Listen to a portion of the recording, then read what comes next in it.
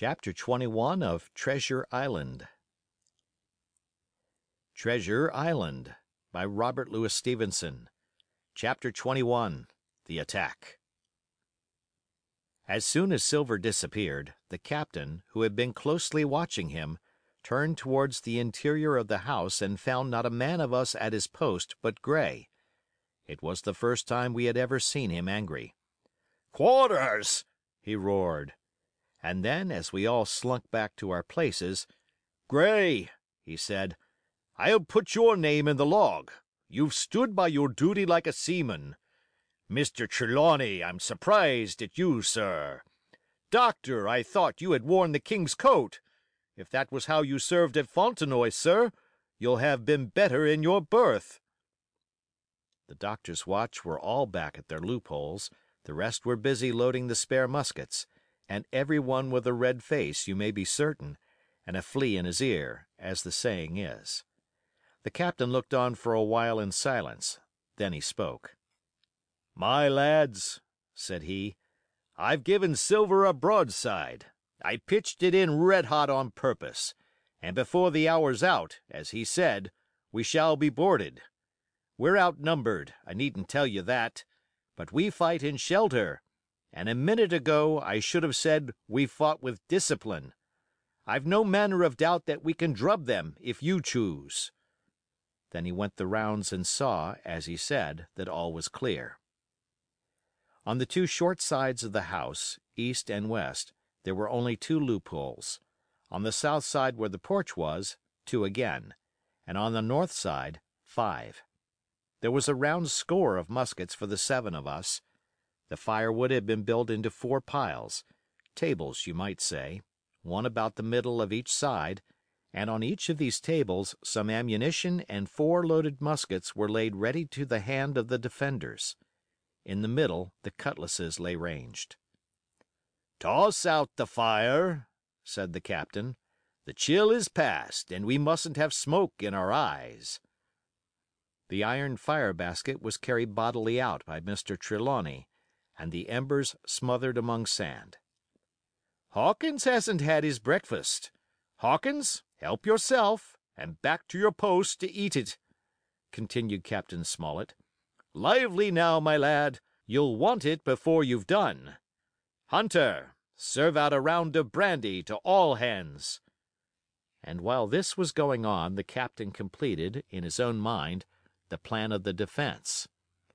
"Doctor, you will take the door," he resumed. "See and don't expose yourself, keep within, and fire through the porch. Hunter, take the east side, there. Joyce, you stand by the west, my man. Mr. Trelawney, you are the best shot. You and Gray will take this long north side, with the 5 loopholes.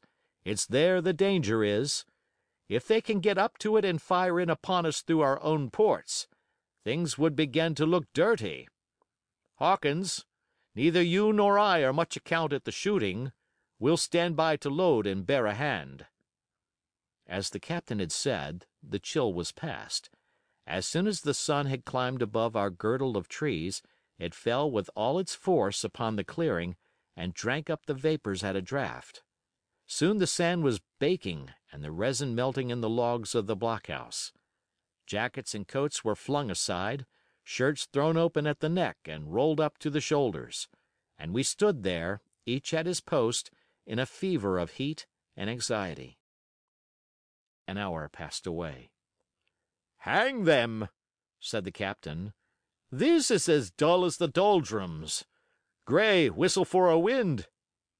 And just at that moment came the first news of the attack. "If you please, sir," said Joyce, "if I see anyone, am I to fire?" "I told you so!" cried the captain. "Thank you, sir," returned Joyce with the same quiet civility. Nothing followed for a time, but the remark had set us all on the alert, straining ears and eyes, the musketeers with their pieces balanced in their hands, the captain out in the middle of the blockhouse with his mouth very tight and a frown on his face. So some seconds passed, till suddenly Joyce whipped up his musket and fired. The report had scarcely died away ere it was repeated and repeated from without in a scattering volley, shot behind shot, like a string of geese, from every side of the enclosure. Several bullets struck the log house, but not one entered, and as the smoke cleared away and vanished, the stockade and the woods around it looked as quiet and empty as before. Not a bough waved, not the gleam of a musket barrel betrayed the presence of our foes. "Did you hit your man?" asked the captain. "No, sir," replied Joyce, "I believe not, sir." "Next best thing to tell the truth," muttered Captain Smollett. "Load his gun, Hawkins. How many should say there were on your side, Doctor?" "I know precisely," said Dr. Livesey. "3 shots were fired on this side. I saw the 3 flashes, 2 close together, 1 farther to the west." "3," repeated the captain. "And how many on yours, Mr. Trelawney?" But this was not so easily answered. There had come many from the north, 7 by the squire's computation, 8 or 9 according to Gray. From the east and west only a single shot had been fired. It was plain, therefore, that the attack would be developed from the north, and that on the other 3 sides we were only to be annoyed by a show of hostilities. But Captain Smollett made no change in his arrangements. If the mutineers succeeded in crossing the stockade, he argued, they would take possession of any unprotected loophole and shoot us down like rats in our own stronghold. Nor had we much time left to us for thought. Suddenly, with a loud huzza, a little cloud of pirates leaped from the woods on the north side and ran straight on the stockade. At the same moment the fire was once more opened from the woods, and a rifle ball sang through the doorway and knocked the doctor's musket into bits. The boarders swarmed over the fence like monkeys. Squire and Gray fired again and yet again. 3 men fell, 1 forwards into the enclosure, 2 back on the outside. But of these, 1 was evidently more frightened than hurt, for he was on his feet again in a crack, and instantly disappeared among the trees. 2 had bit the dust, 1 had fled, 4 had made good their footing inside our defenses, while from the shelter of the woods 7 or 8 men, each evidently supplied with several muskets, kept up a hot though useless fire on the log house. The 4 who had boarded made straight before them for the building, shouting as they ran, and the men among the trees shouted back to encourage them. Several shots were fired, but such was the hurry of the marksmen that not one appears to have taken effect. In a moment the 4 pirates had swarmed up the mound and were upon us. The head of Job Anderson, the boatswain, appeared at the middle loophole. "At 'em, all hands, all hands!" he roared in a voice of thunder. At the same moment another pirate grasped Hunter's musket by the muzzle, wrenched it from his hands, plucked it through the loophole, and with one stunning blow laid the poor fellow senseless on the floor.